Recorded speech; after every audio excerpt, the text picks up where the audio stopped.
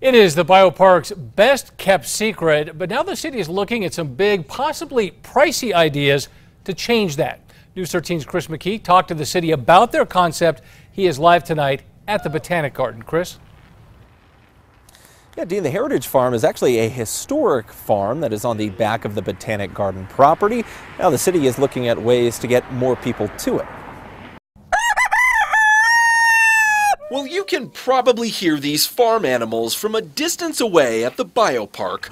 Finding where the Heritage Farm sits in the Botanic Garden isn't the easiest task. Did you know that this was actually here? No, I didn't. The Heritage Farm might be one of those hidden gems of the BioPark. But that gem is something the city is now hoping to polish up and get more people to in the near future. We have the acreage to expand and make this even more of a focal point for the BioPark. Cultural Services Associate Director Brandon Gibson is talking about the city's newly released vision to fix up and add more to the Heritage Farm. We do so much amazing agricultural work here, and it's just amazing to have right off Route 66. The farm today is a historic open property with farm animals, loads of different growing fruit and vegetable plants, an apple orchard, even a cider press that's being used this fall. This is just a great educational hub. The city's new conceptual plan shows ideas for adding a new walking path through ponds, a first ever play area for kids,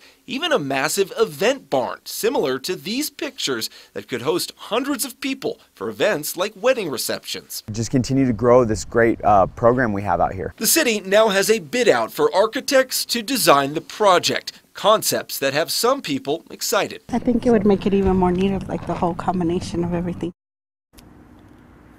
Now, the city has set a date of November 1st. That's when they want a bunch of architecture firms to submit bids for that architectural part of this project. After that, they'll likely select one company to design the project and figure out exactly what will be added to the farm and exactly how much that could cost. Back to you. All right, Chris, thank you.